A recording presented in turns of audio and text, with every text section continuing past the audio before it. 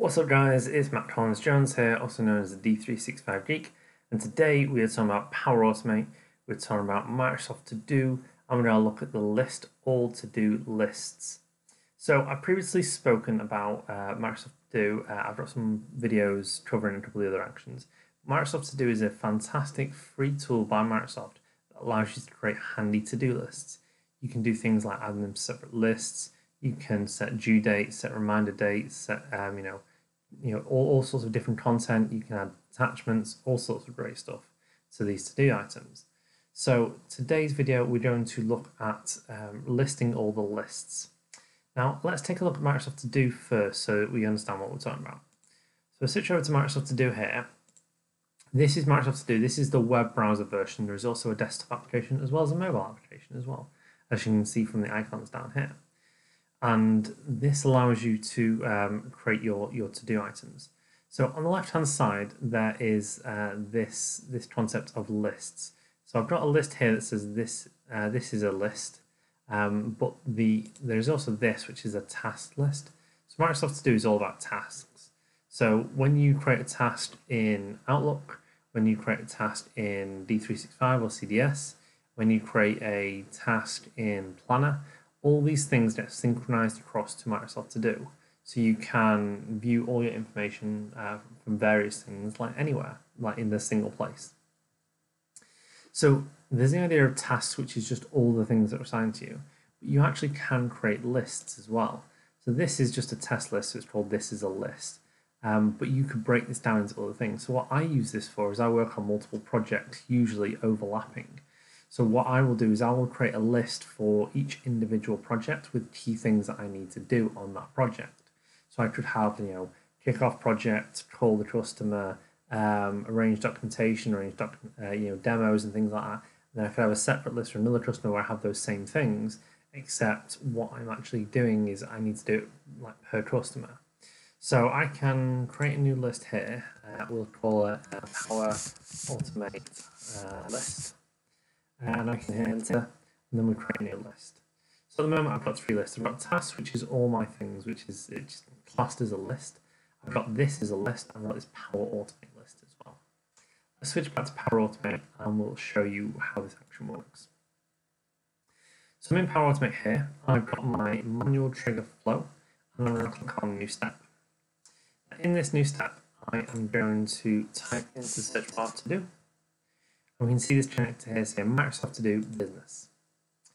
The action at the bottom is list all to-do lists. So if we click on that, that's all we need. So it says here, no additional information is required for this step. You'll be able to use the output in subsequent steps.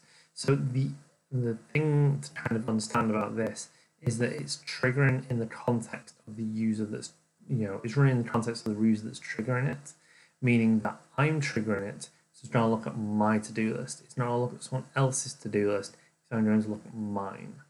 So if I click on test, and we'll say I'll perform the trigger action and hit save and test.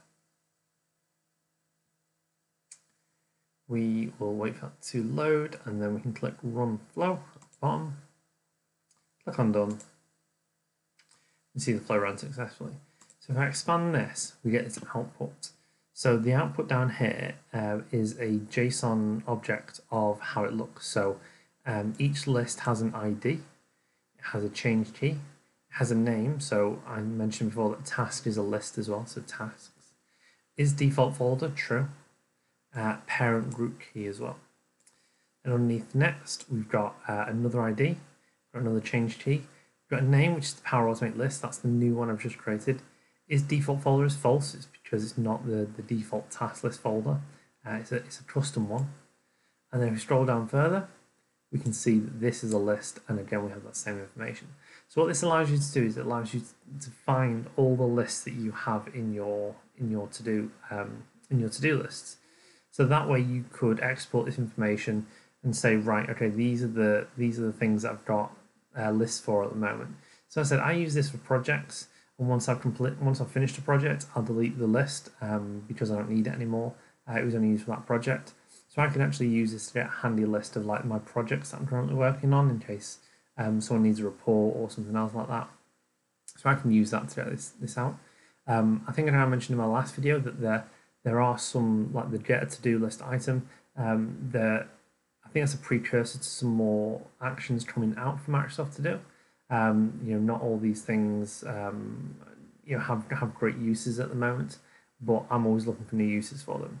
Now, because I love Microsoft To Do and I love Power Automate, I've actually submitted a request of new actions and new triggers that can be used in Power Automate for Microsoft To Do.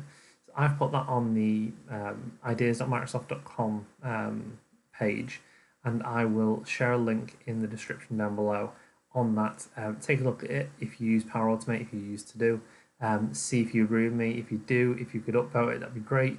Comment on if I've missed something as well, because I've updated the list a couple of times with some new features that I've thought about. So I'll drop that link in the description below. If you can check it out, it's fantastic. If you can upvote it, even better. So let me know what you guys think in the comments down below. If you did like this video, please like and please share it. It would be appreciated. If you've not already, please subscribe to my YouTube channel, and I'll see you next time.